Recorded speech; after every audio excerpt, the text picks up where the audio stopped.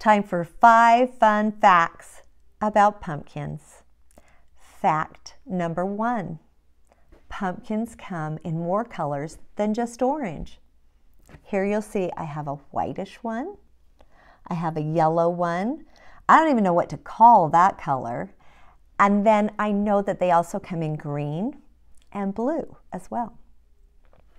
Fact number 2 is they're hollow on the inside. I'm going to give a little knock here, see if you can hear how hollow it is. This makes them perfect for carving, putting a face on them and turning them into jack-o'-lanterns. Fact number 3 is the size. They come in so many different sizes. This was the smallest one I could find. He's so cute. In fact, I'm going to save him right here. I'm going to do something special with him in just a second.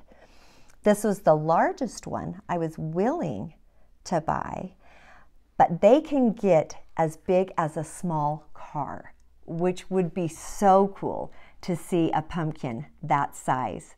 Have you ever seen a giant pumpkin before? Awesome. And then fact number 4 is you can make tasty treats. Things like pumpkin pie, pumpkin rolls, pumpkin bread, pumpkin seeds, pumpkin cookies. They're all so delicious, and actually pumpkins are quite nutritious as well.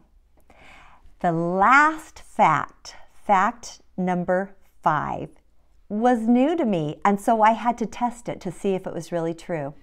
It is that pumpkins can float like a boat. So let's try it. I have some water here. Okay, so here's my container of water, and we're going to use this little guy right here, and I'm going to put him in the water, and we're going to see. It's like a science experiment. We're going to see if he really does float. Are you ready? Okay, maybe we should count down from 3. Here we go. 3, 2, 1, float. Oh, he's sinking. But he's coming back up. He's floating. Can you see that? I noticed that he's upside down. That might be because of his stem. Makes him just kind of too heavy.